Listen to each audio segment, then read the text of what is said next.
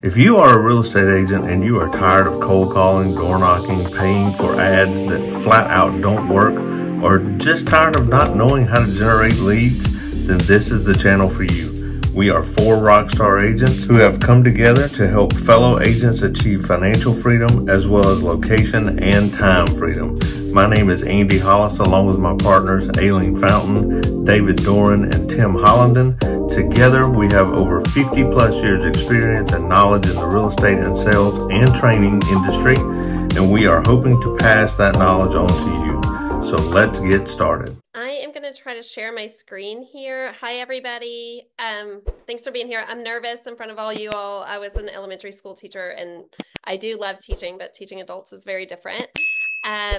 And I did build up from nothing. So I moved to Nashville with $26 and then slowly grew, but then quickly grew too. So, I'm very, very active in production. I was showing a $3.3 million house the other day, and I have a buyer who is qualified for 210 that I met with 4 years ago when she was pulled from a really bad situation. And she's going to go straight from a transitional home with her 3 kids into homeownership, which is amazing. So I am very all over the place.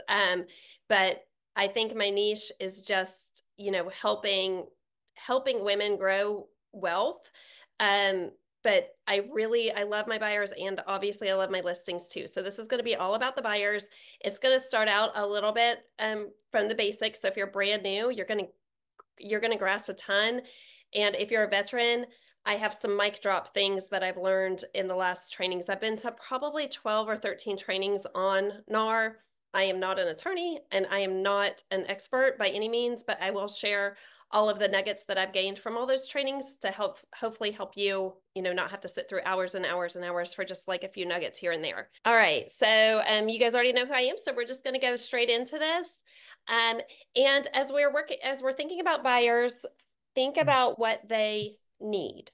And I'll like I said, I haven't taught this before, and I just put this together. I had this has been a really rough week in real estate for me, but very great week too, I guess. I have 14 listings right now, and they're stressing me out because I have 14 listings and I feel like they're not selling, but it's just been one of those weeks. So we're just going with it. And I will improve this presentation as I go because I have a feeling I might be using this some more, especially in, the Girls with Grit and things like that I'm involved with. So what our clients need, they need market knowledge. So just be the expert. Guys, your clients, when they hire you, they think that all realtors know the same thing often. So if you really truly do have the knowledge, you're going to grow because they come to the person that talks about real estate. They come to the person who has answers when they ask, how is the market? Things like that. You guys know all this, but really have the knowledge. And I'm going to teach you some ways to get that. You guys do have access to listings. Obviously, your clients have access to listings, but I'm going to teach you some other ways that you can grab even more listings or just, homes that are on the market. They're not necessarily listings. The negotiation expertise is the piece I'm going to talk about the most today. And obviously, our clients need professional transaction management. Some people say that I'm a deadline Nazi. It's really my transaction coordinator that does that.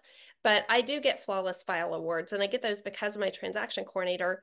But my clients don't know that. They just see that I'm doing my job as far as the transactional piece goes, and I do share those. So if you guys get those flawless files, I don't know if every state does those, but Tennessee does. And those are worth sharing because it's showing that not only are you good at the real estate piece, but you're also meeting your deadlines and getting your files in on time, which is actually what your clients want, even if you don't realize that that's what they want. They're looking for us for objective advice, of course, and we're here to save them time and energy, mental energy, all of those things. And then we also can lead them into ways to have less risk. So with our title attorneys or inspectors, things like that. So just remember that they're trusting you with their biggest purchase. So When we talk about market knowledge, you want to educate yourself, but you also want to educate others. So one of the things that I like to do is not keep everything to myself. If I learn something, I want to share it. And I think all of us need to do that. So that's what I'm doing here today. As far as trainings go, attend, regardless of the topic, try to attend at least one training a week. You guys can all dedicate 1 hour, especially with the Zooms, to one training a week. If it's this one, I think that's fantastic. If it's an in-person one, that's fantastic because then you're meeting other people. Um, Teach. When you teach, you learn. So there's a ton of research on this. Older kids, they tend to excel more. They have higher IQs, older kids and families. And one of the reasons that they're finding that that is because they've taught the little ones. So when you teach, you actually learn. So if you have an opportunity to go out and teach your clients, if you learn something in a training, pop on, social media and do a little live and say, I just learned this, just share it. Who cares if you don't even really have an audience picked out? Because when you're teaching something, you've actually learned it and you become a master of it. And then share. That's kind of the same thing. Just share what you've learned, and you gain credibility. I just attended this, local, community meeting. And did you know that this is what's going in by the park, or we're spending this much on the park? Whatever it is, just become that expert. But you do that by going online and sharing that knowledge. Local trends. You need to know your local trends. It's not so much about sharing, to me anyway, it's not so much about sharing exactly what's happening in the real estate market. I do some posts about, home values are up this much or down this much, but for you yourself, you want to know those numbers for your buyers, and for your sellers. So you learn and use your local MLS trends, whatever your MLS provides that shows what's happening in neighborhoods, and learn how to hone in for your buyers if they're looking at certain types of properties, things like that. And then use RPR. If you guys aren't using RPR, you need to take some classes on that and really truly get to know it. I'm sending out for the first time this week, excuse me, I am sending out postcards for an open house. And I'm going to be using the RPR because I think we get like 5,000 labels a month for free. And it's all the people that live in an area, and the addresses are already there, and you just print the labels and then you mail out the postcards or whatever. So even me, I'm still like taking all these classes and learning the trainings on RPR. And I have just an example here. Hopefully it'll go straight over. And it did. So I just pulled up a house that I am going to be listing in an area next week. But RPR has, the market trends here. It shows the months of inventory. And all I had to do to get this was put in the address. So you go in with this knowledge, or you just look at your own neighborhood, or if you're going to be around people at a party or something and you know that people are going to be asking, just take a quick glance at this so that you have a topic to talk about. What is the median list price? How is it looking? How many months of inventory? And things like that. So I just wanted to share that with you. It's super easy. I believe we all have access to RPR. And do you know the price per square foot in your neighborhoods? Are you watching the property values? All of those things. What are your neighborhood dynamics?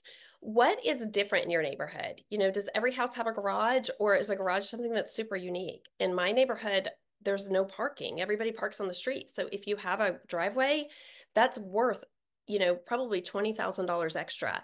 So, you need to know the dynamics of different neighborhoods and the neighborhoods that you're working for your buyers so that you can negotiate better. And you can, whenever you're putting in an offer for a house, you can let your buyers know, like, this price might seem a little bit high, but in my opinion, or the research is showing that driveways are worth X, or that extra half bath is worth X.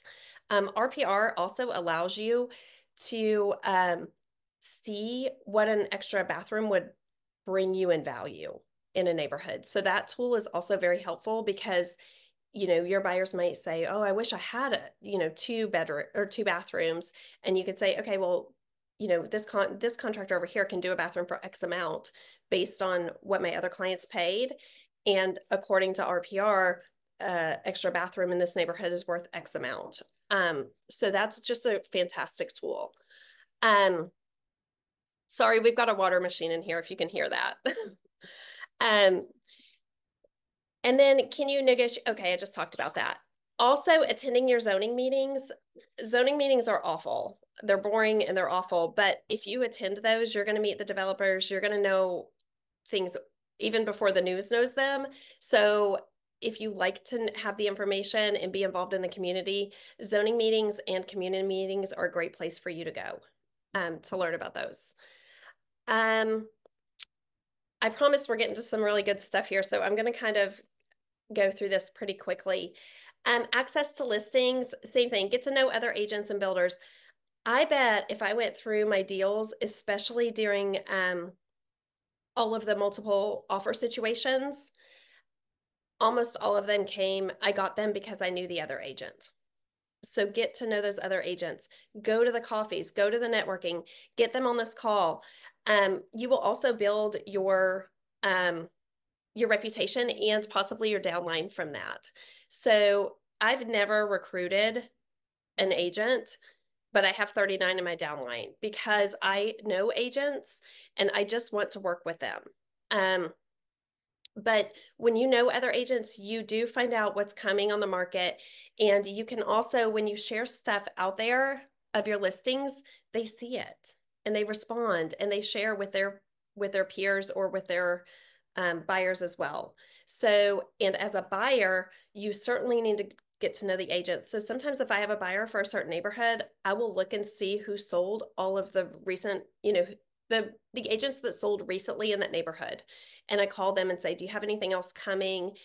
Just trying to get all of the knowledge. So call other agents and ask, use the MLS and look at those sold listings and get as much information as you can. Builders are the same, obviously. And when you have buyers, I think working with builders obviously is easier with buyers. I have sold for some builders before, but I feel like for the builders that I've sold for, they switch listing agents often. So I don't know if that's everybody's experience, but we still have that relationship because they know that I also have buyers that I can bring in. Um, Also with buyers, guys, and builders, I didn't put this on here, but ask for things. Ask for things even with your nationwide builders. Ask for the washer dryer, ask for the fence, ask for the refrigerator. Um, ask for the incentive. Sometimes they won't come off that price, but they'll do a 2-1 buy down or they'll do the fence. I've had 2 builders in the last 12 months say the agent told me my builder has never done a fence and they did a fence for me. So ask for those things. That's representing your buyer. That's doing your job for the buyer. So also go to platforms where you can search for homes that aren't on the MLS. Look at ZenList. Although ZenList should be on the MLS, but we have access to ZenList and we don't have access to every MLS. So look for sale by owners on Zillow if you're looking in a certain neighborhood or just for fun. If you have a down moment, look on there. You might get a listing out of it, but you're also shopping for your buyers and you might be able to bring them something that other agents aren't doing.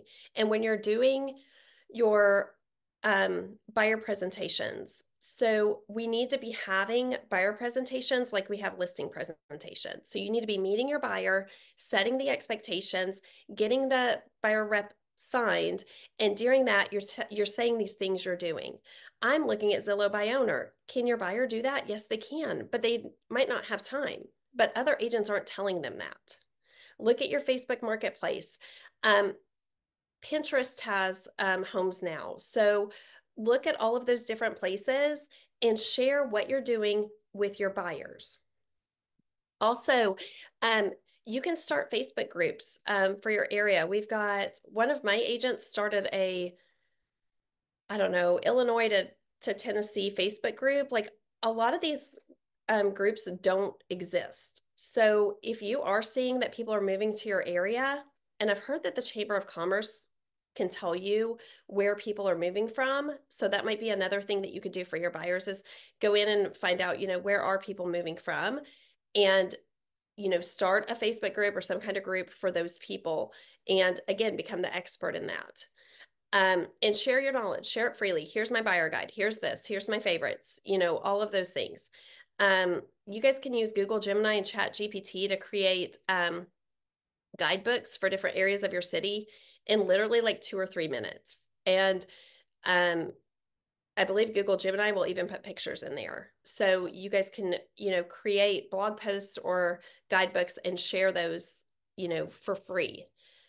And then share where you were. I was at the community meeting and there's a new neighborhood coming, or who wants to know what's happening on the corner of Fifth and Maple, things like that, things that people will get people excited, but also are like, kind of subtly saying, I know what's going on in the neighborhood.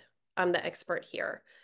Um, and then I put actions on the sides that you guys can just, because I know when I go to trainings, I'm like, what can I do today from that I learned in that training? So if you aren't doing these things or want to do them, there's action items on the side of each slide for you.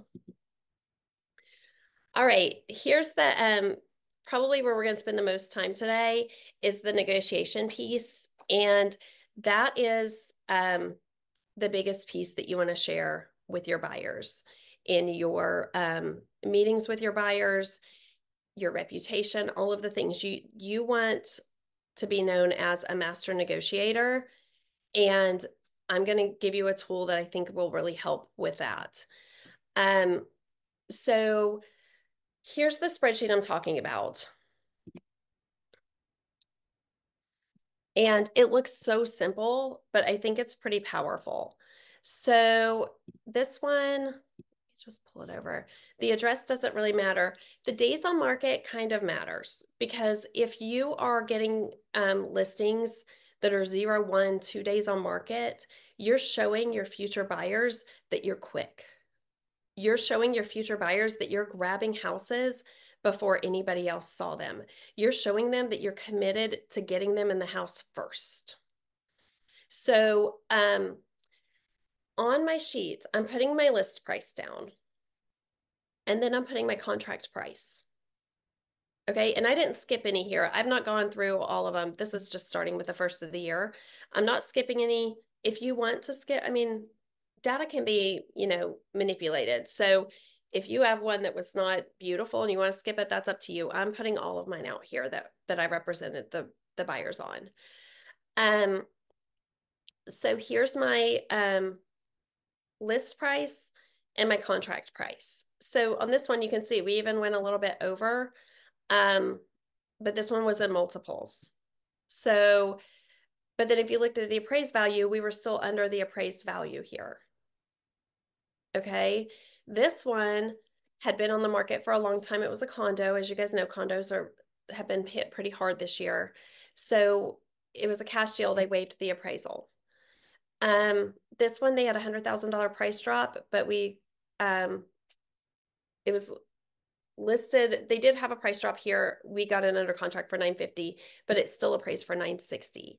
So if you look, 4 out of my first 5 appraised for more than what they paid, which was fantastic for this year, I think. My concessions here, those were all seller paid closing costs. All of those were. And then here, I'm sure most of you guys know this, but make sure with title insurance that you're getting that reissue credit. Okay. Every single time, even regardless of which side is paying for title, I always ask for that for the old title policy. And some of you guys, I'm going to slow down just in case you don't know what I'm talking about. So, and I assume every state's the same. And please, Sean or Kathy or Jeff, if I'm wrong, please let me know. But title insurance is good if a title policy is less than 10 years old, at least in the state of Tennessee, and you can produce the old title policy that's less than 10 years old, then the new buyer gets a discount on the new policy. And it's usually about 30%. Also, the title company I use the most often, if they do both sides of a deal, they do it for half price. So not the title insurance, but their actual fee, which is usually $595. So it brings it down to $295. Also, it's only $295, but it's also $295. And it's a service that I can provide to my buyers.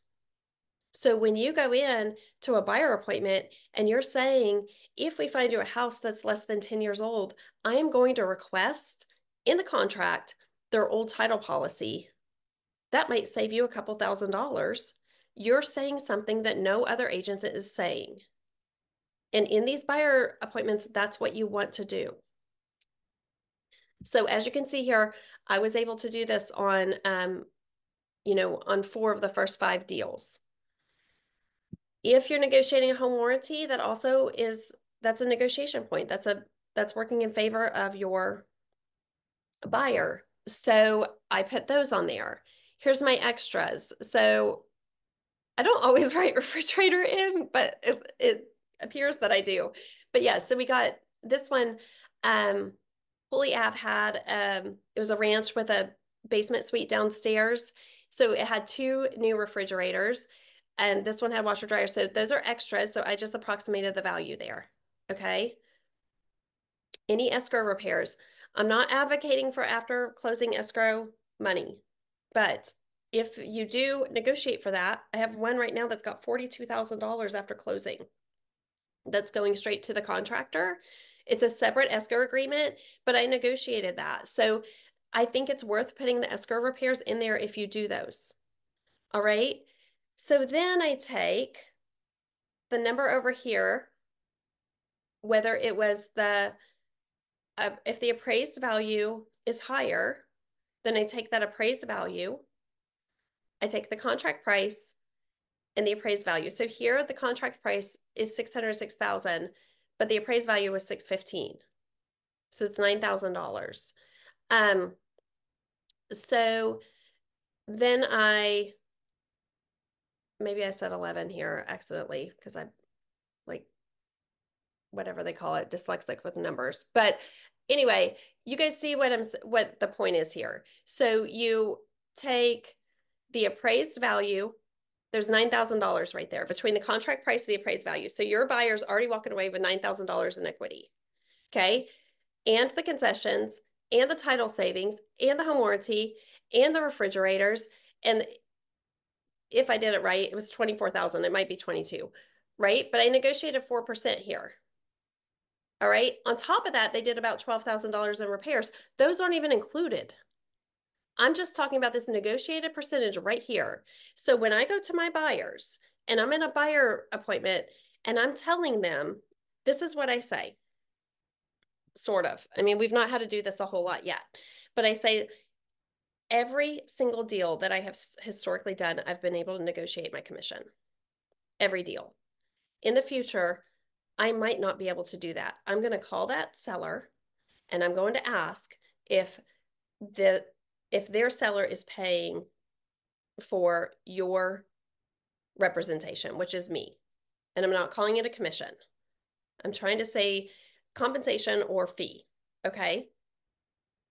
And I'm telling them, this is how it's going to go. I'm going to call Jeff and I'm going to say, hey, I want to show your property on 123 Maple Street. Are you paying a buyer broker commission? And he said, well, my seller chose not to do that. And I say, okay, will you ask your seller with a reasonable offer if he will offer buyer broker commission? And if Jeff says no, I say, will you please call them and ask them because you can't answer for them unless it's already in writing. Okay. That right there, that's showing that you know what you're talking about. And you can't be afraid to have those conversations. If you're a woman, sometimes you have to say, please talk to me like I'm a man. And it's unfortunate, but it's true. And then you have respect. Okay. So that causes everybody to step back for a minute and respect you. Okay. So then they call, let's say, so I'm telling my buyer this, right? And I say, if the agent calls back and says, nope, they absolutely will not pay. I'm like, okay, if that's the case, and I feel like I can't negotiate it, what do you want to do? Here's how much money you have. Here's my fee. Do you still want to see that property? And you let them answer. Okay. you can also still write it in the contract when you make the offer. Just because they said no doesn't mean you can't try. And but then I say, my fee is X amount. Here is what I've done for my buyers in the past. On average, I've saved my buyers 6% of the purchase price or of the home. I don't know about any of you guys, but I would pay 3% to get a 6% return. And when you say that and you explain it, then they're realizing that your value, this is your value. Okay? Being the hardest worker in the room, that's your value.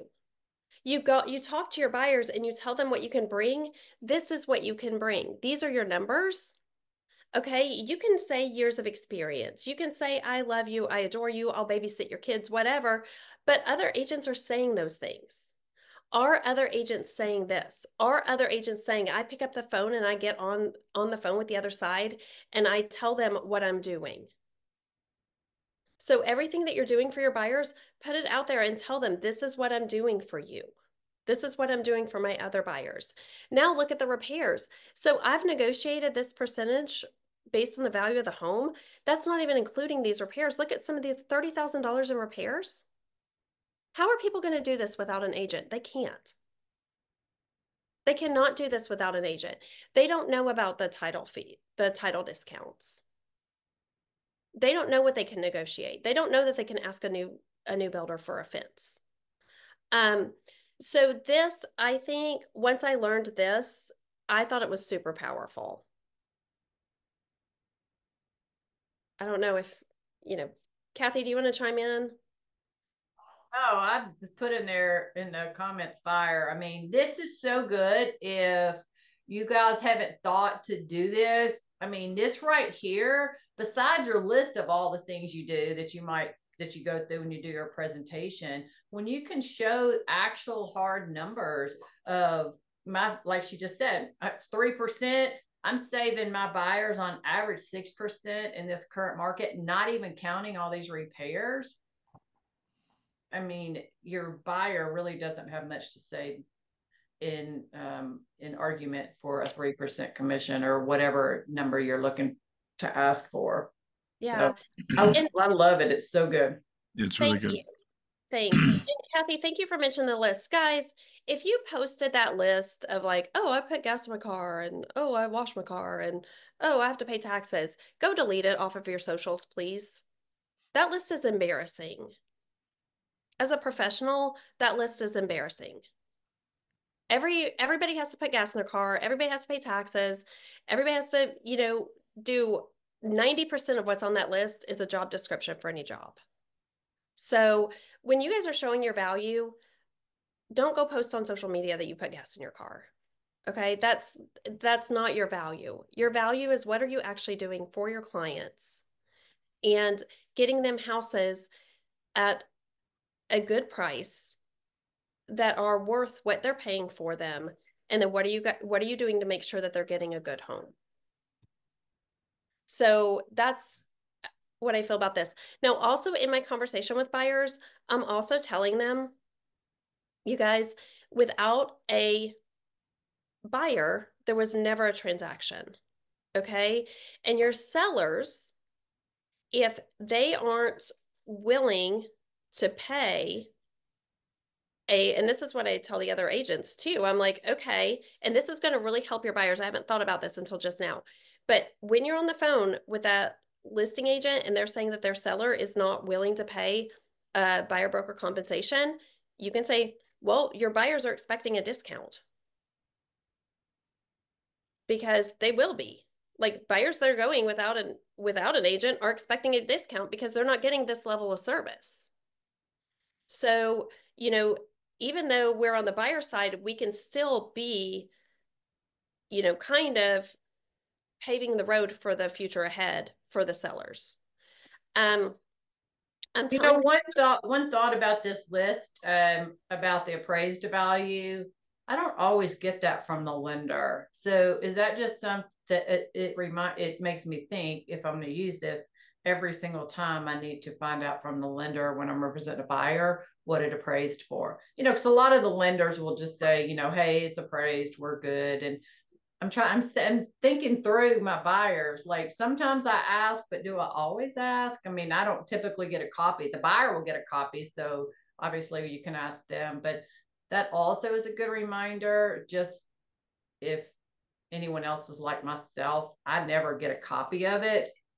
Sometimes I do ask, but I love having the difference of especially when it appraises for higher than, what your contract price was. Yeah, and honestly, I didn't realize until I just presented just now that 4 of those 5 were, because I'm just like I said, I'm just going in order. And guys, this takes some time. Like, I learned this a couple weeks ago and I did it last night for this presentation, but you better believe I'm going to be using it with my clients.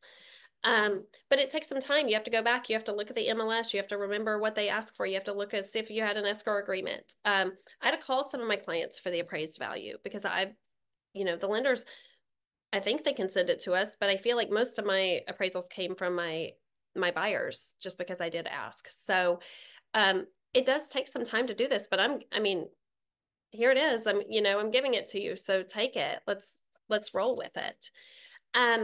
Also another thing, whenever you guys are talking to your listing agents or you're a listing agent yourself and you're talking to clients about listing, let them know that real estate is momentum driven.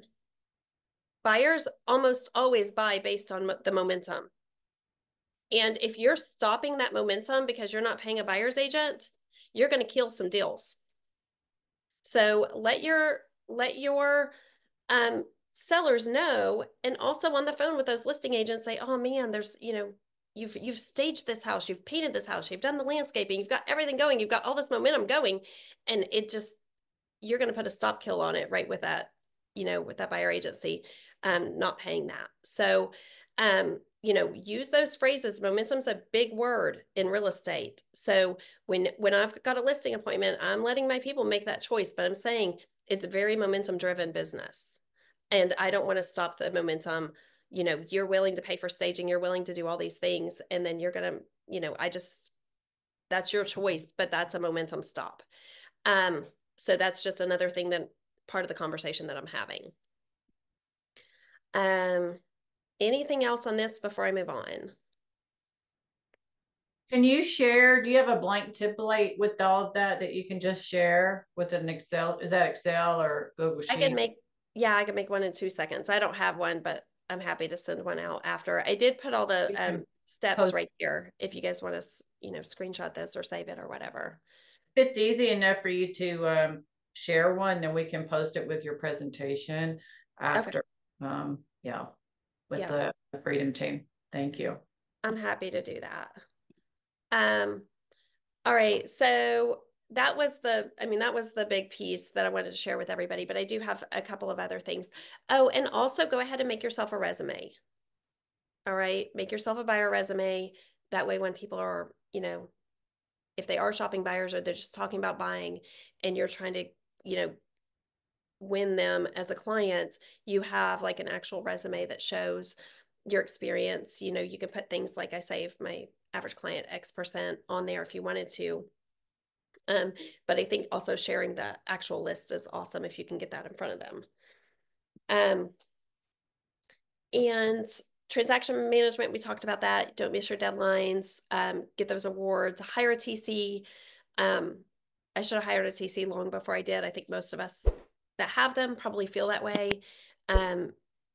So that's been hard for me because I'm a do it myself type of person, and I may have some trust issues, but definitely get a TC and assistant as soon as you can so that you guys can have the freedom to go network with agents and just be out there in the world doing things other people cannot do for you. And knowing what your contract says. So really, really know what your contract says, because if you know what it says, you can use that in negotiations as well. Close on time. Guys, whatever it takes to close on time. I have had title agencies not answering me. I've gone and knocked on doors, shown up in person. I have had employee verification not come through in time. I have gone to mechanic shops and been like, I need you to help your employee over here buy a house. Well, I don't have a computer here. I'm like, well, here's mine. I've opened email addresses for people, like started them on Gmail to be able to get things signed so that we can close on time. Just this week on the other side of a deal, I had the buyer, but they had the seller. That agent sat in codes and hand walked paper from one office to another office to get the things to close on time. So do whatever it takes to have on-time closings. And, just that's unfortunately, it's part of our job. So, do your job and go above and beyond, and you will continue to get clients, because my clients that we just closed last week, they're still not thrilled with the way everything happened, but I know that they're going to recommend me to everybody they know because of the level of work that went into that deal.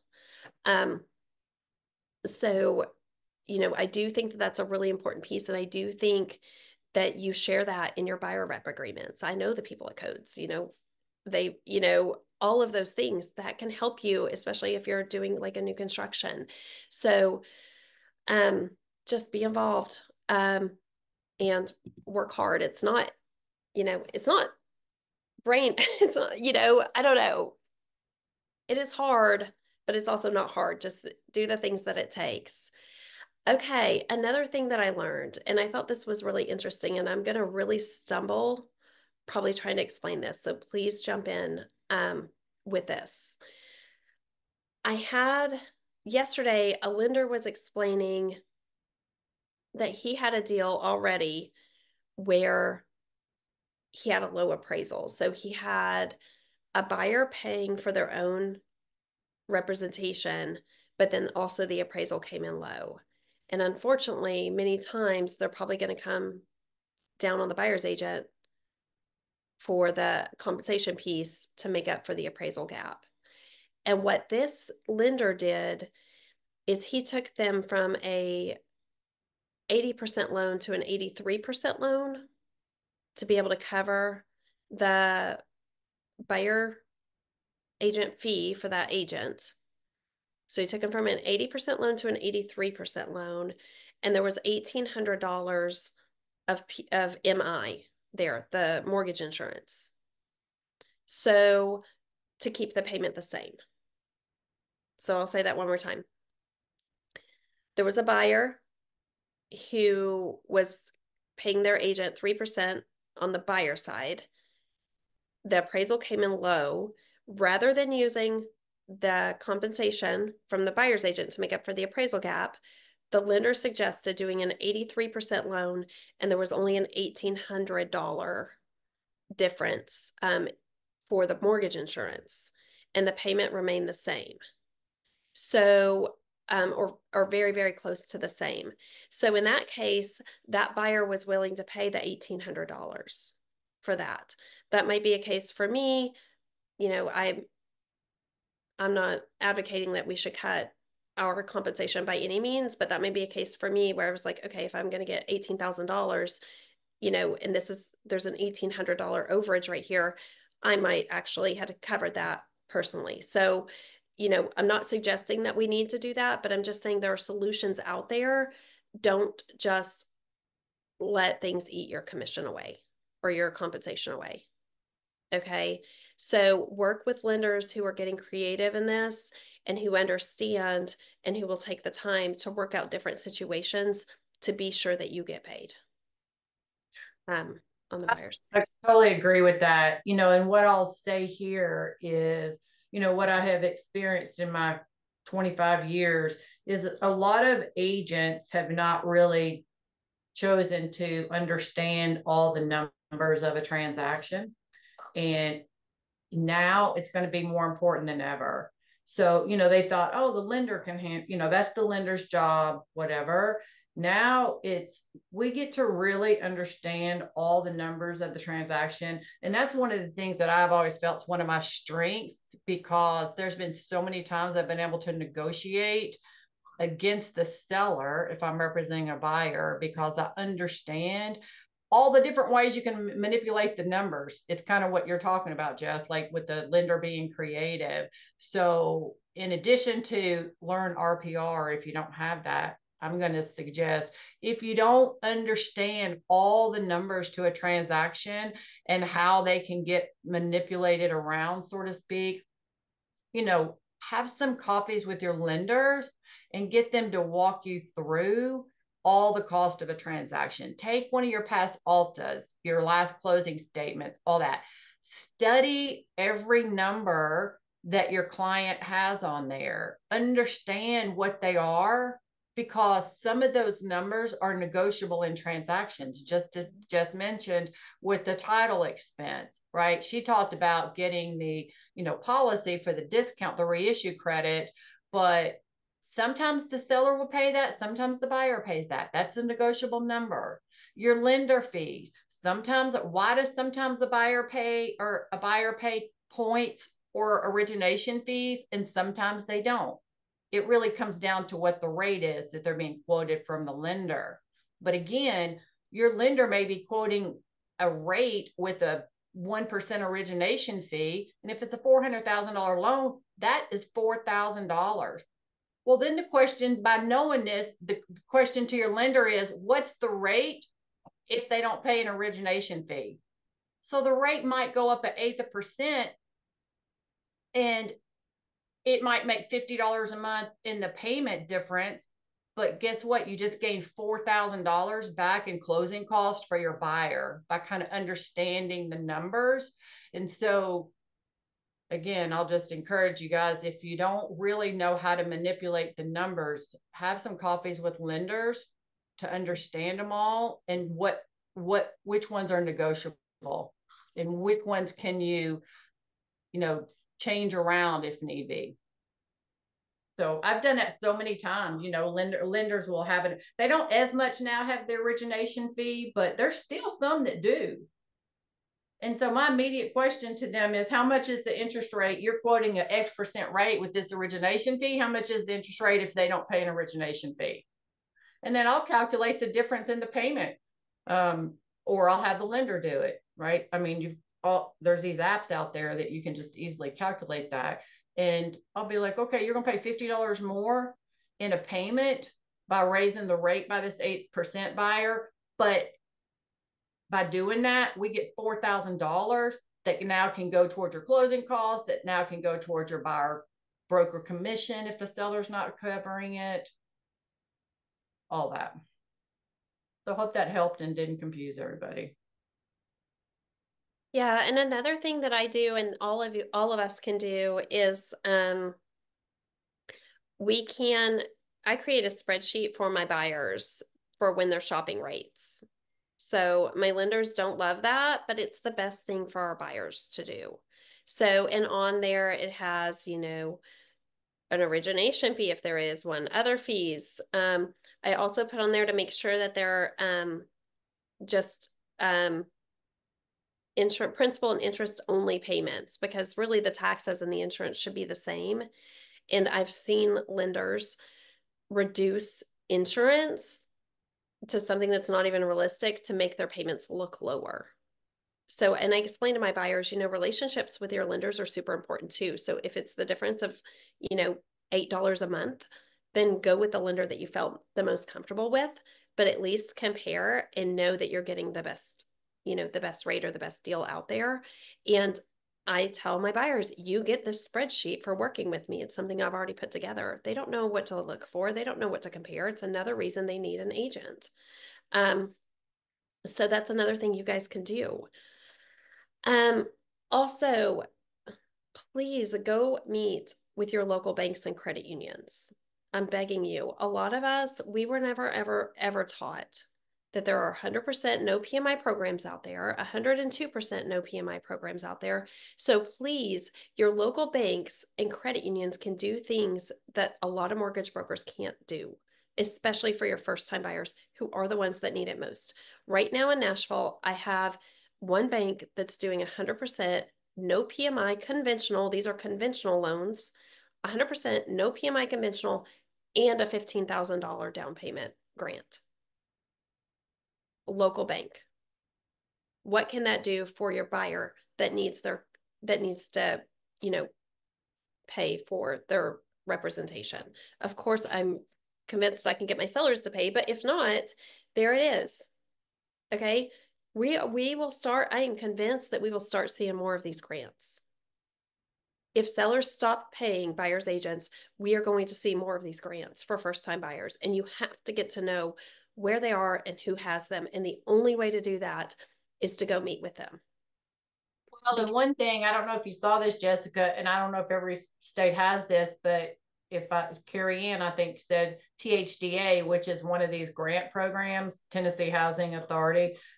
I don't think their grant money that a buyer gets cannot go towards compensation, I think is what she posted yesterday. So even knowing the grants that's available, you need to find out on each of these as you're talking to your lenders and your credit unions and all, can this money be used towards buyer broker compensation? So that's another question that we get to ask when we're meeting with these people. And it probably can't, but it can be used towards other things, which means you can maybe offer a little bit more for the house. You guys, it's all, like Kathy said, it's moving the numbers around. Guys, the buyers really, like in my mindset, the buyers were always the ones paying every side, because without a buyer, there's no transaction. And I've never seen a settlement statement where the agents were paid from anything but the proceeds from the sale, which come from the buyer. So they that's just all part of my conversation. But yeah, but these grant programs, look for them. THDA also, guys, look and see if the loans are assumable too. Okay, because for your buyers, teach in that class. Did you know VA loans are assumable? Did you know all FHA loans are assumable? Did you know all THDA loans are assumable? THDA in Tennessee, those loans they're doing in 28 days. They have a whole department and they're doing the THD assumable in 28 days. Not many agents know that. When you're telling your buyers these things and you're looking to see what kind of loans the sellers have, that can all help your buyer. So especially if those purchases were in the last 2 years where home values were very much the same. So just get to know those, we all are going to just have to get to know our career better.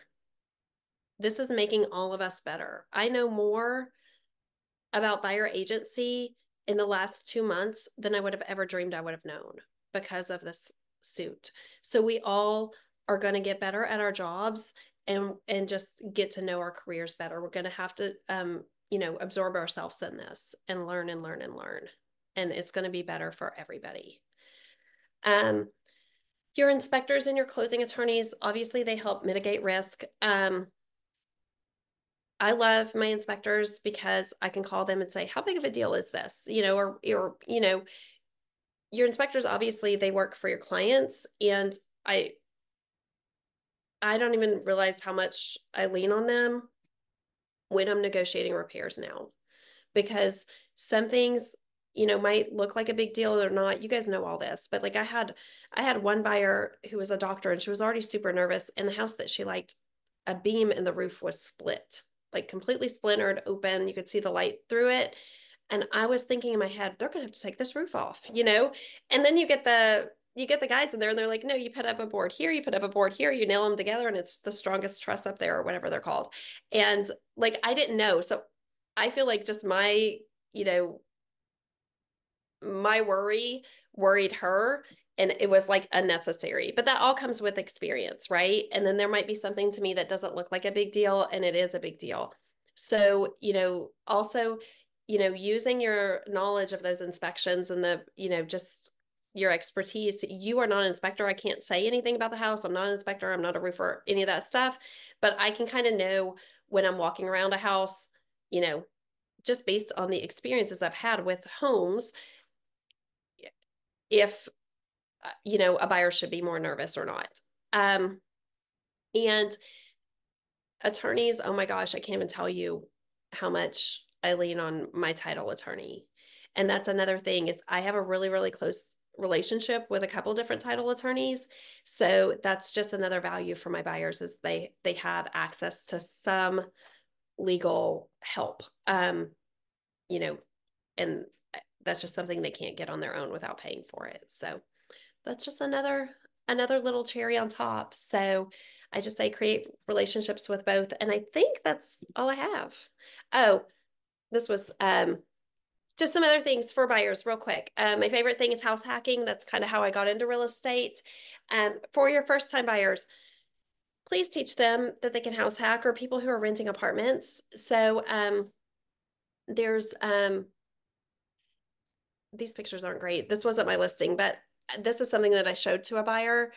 It had like an apartment in it. So like you can, house hacking is where you get your mortgage covered basically. So you can, if you have the credit to buy an apartment or a condo and live in a camper, that's what I did with my first house hack. So I had my apartment or my condo, I rented it out on Airbnb. It was making about $8,000 a month. My payment was $792. I had a little camper. I was at the lake with my paddleboard, my golf cart. I was single. I was living my best life out there. I loved it. But that's one form of house hacking. Because I had the credit to do it, I went ahead and took advantage of it. Having roommates, fantastic way. If you've got kids in college, look into getting a multi-bedroom house, put your kid in it, rent those other rooms out. So like all your first-time buyers, you can do these like creative things. Even a lot of single moms are starting to buy together, which I think is amazing. And as a mom who is not single, I cannot imagine being a single mom, and I would have to live with somebody to help with the meals and the just everything. So I still think it's better for two friends to buy together than both friends rent. And here's another one. This one has a pool. It was listed in Nashville. Short-term rentals in this area with pools are doing like $150,000 to $200,000 a year. In Nashville, they have to be zoned a certain way, or it has to be owner occupied. But that's just another example of house hacking. So that was, just another little thing for your buyers. If you have first time buyers, that's a great way to get them in without the stress of taking on a full mortgage by themselves. Also, FHA, I believe, now will allow a duplex, a triplex, or a quad. So I think that's something that for a while FHA wouldn't do, but I believe they're doing that again. Ask your lender to make sure, unless one of you guys know.